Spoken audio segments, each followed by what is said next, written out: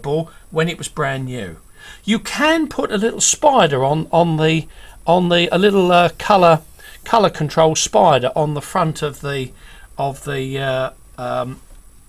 screen, and they're very good production devices. I look on those as a device to speed up the process, and they certainly do get you in the ballpark of equaling your red, green and blue colours, but they won't actually necessarily give you an absolutely accurate screen, because it can't actually compensate for let's say the red of the monitor reducing down in its efficiency. If this particular screen has only got let's say a 60% efficiency in the red, that is as low as it will. That is as low as it can go. The green, for instance, if the green has reduced in its efficiency to, let's say, 50% of what it was when it was brand new, all these little spiders tend to do is reduce the three colour amounts down to a level amount. So we've got to be a little bit careful here of putting too much reliance on these colour spiders, although they are very handy to have. I have to say, I've used them on many occasions, and I find that they're a good productivity tool. They get you in the ballpark, but you can't beat actually adjusting the monitor according to what you to your own perception of colour, which the little spiders aren't capable of doing. Now finally, we can look towards delete that job. Finally, we can look towards, let's get rid of Photoshop. Here we are at the top here. Get rid of Photoshop. Let's now very briefly talk about custom profiling. Now remember what we talked about with this printer. Now this printer is capable of very good colour and a good standard accuracy, but we've got to remember that the printers, they are fairly variable in their colour abilities.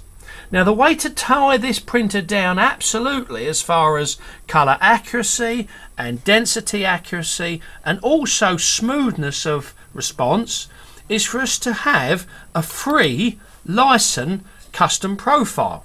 So what we're going to do here is we can download this from Lyson, we can download it from Marrot, or we can actually apply from Marrot or Lyson for this particular test target and these instructions. Now when you buy a Lyson continuous ink system, they'll actually do this for you free of charge. You get a little token to give you this custom profiling service free of charge. You can also get this custom profiling free of charge when you buy over £100 worth of Lyson materials. So remember that if you bought over £100 worth of Lyson materials, you get this custom profiling service free of charge. So we double click on the test target, which is an A4 target. This is a high-end target of nearly 1,000 colours and densities. And what you do is you print this out strictly according to the instructions that are contained on this PDF that comes with the file. Now I know this actually describes the 2400, but they're all fairly they'll run the same general principle.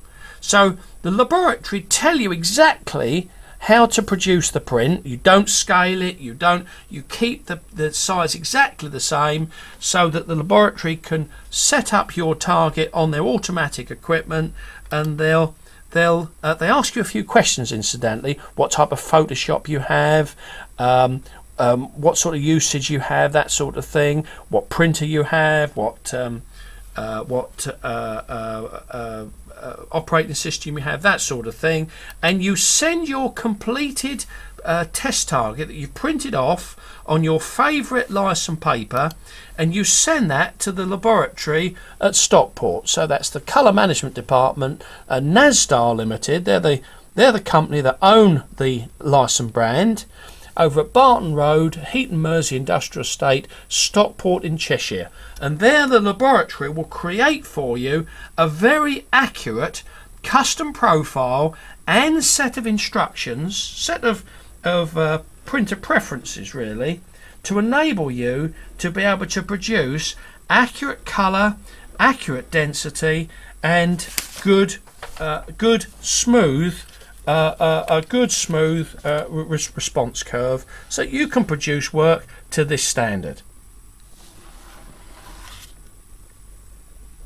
There we go. Thank you very much for watching this video.